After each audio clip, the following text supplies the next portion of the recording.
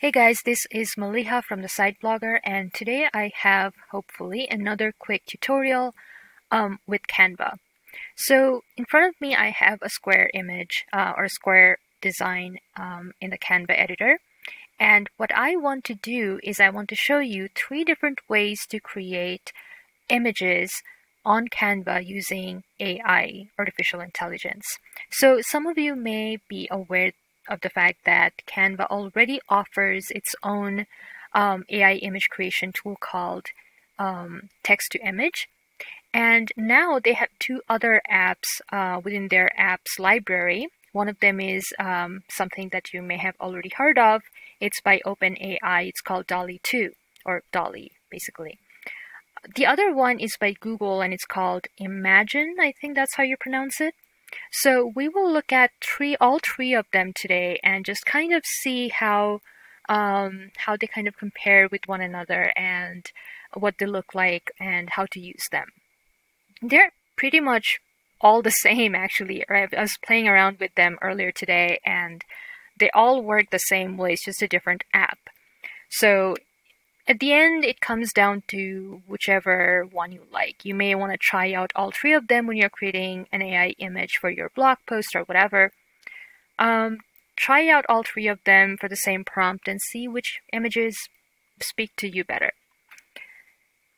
Anyway, so here's what we're going to do. We're going to click on the Apps tab, and we will start with Canva's text to image. So text to image, when I start typing text to image, it shows up.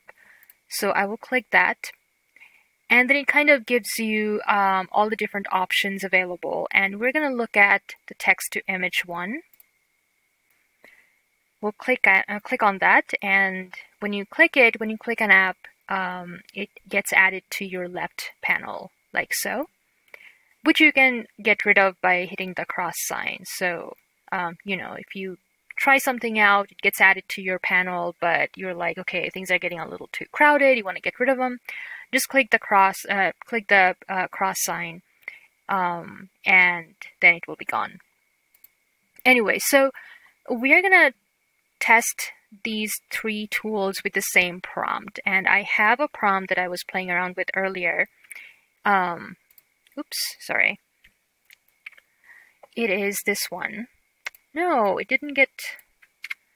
Okay, let's type it out. An image of a bird holding a flower in its mouth in Van Gogh style, or something like in a Van Gogh style painting, something like that.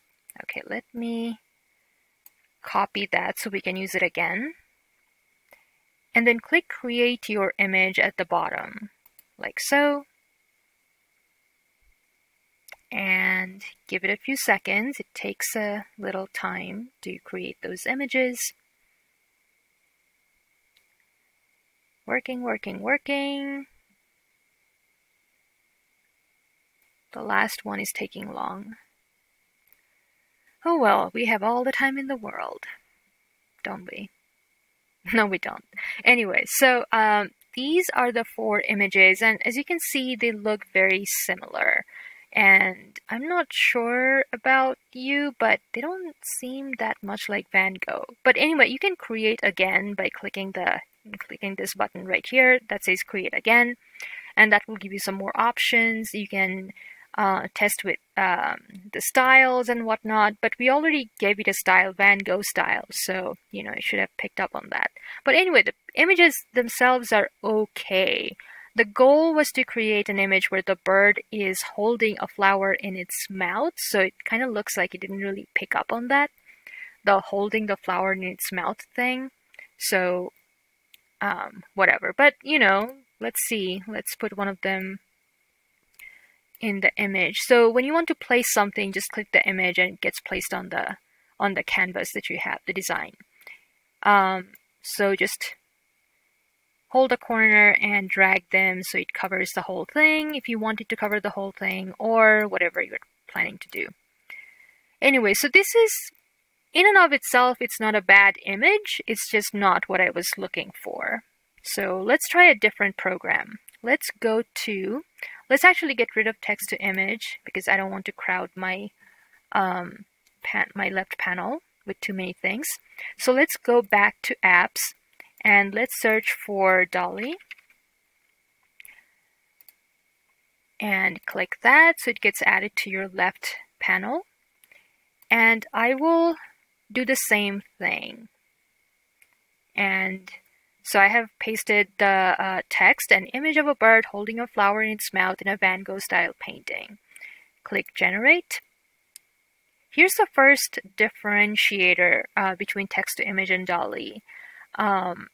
Text to image creates 4 different images, 4 different variations, whereas DALL-E only creates 2 different variations. So it created something. It's a little more artistic. This one is actually kind of like Van Gogh. I can see that. And while the bird is not holding the flower in its mouth, but it's kind of close. I don't know. But it's more of a Van Gogh style than what we saw earlier with the text to image. So, you know.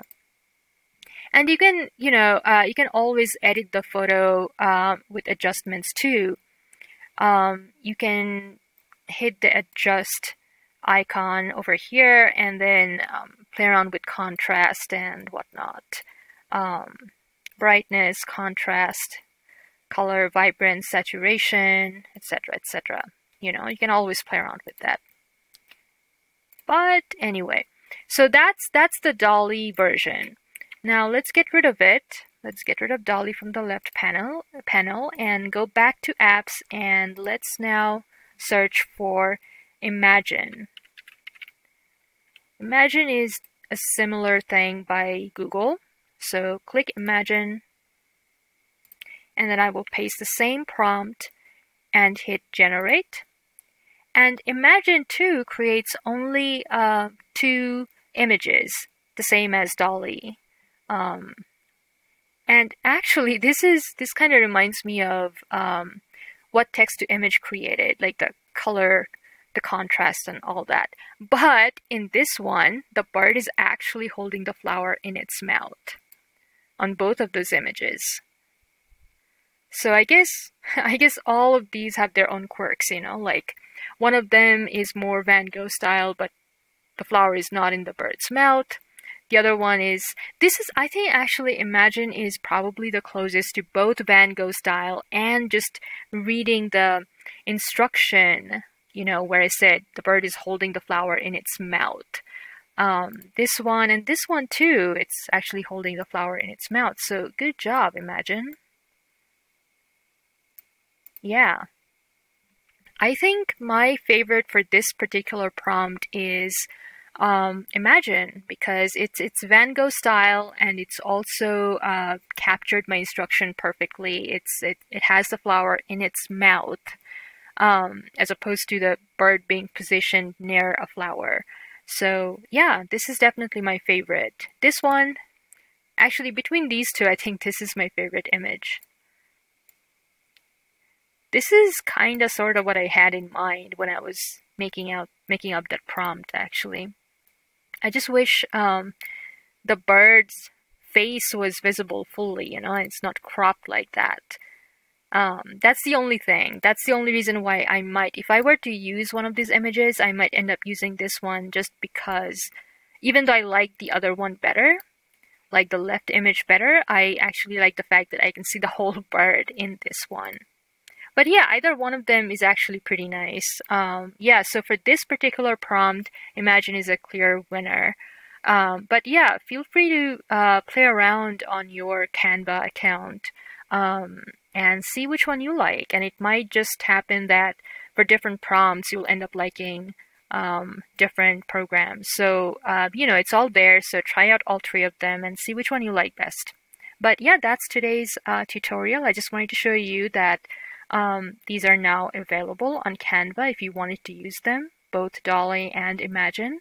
So you don't have to go to their website to create something. You can just, if you have a Canva account, you can just do it in Canva.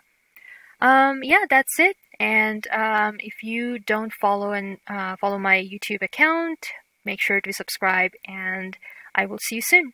Bye.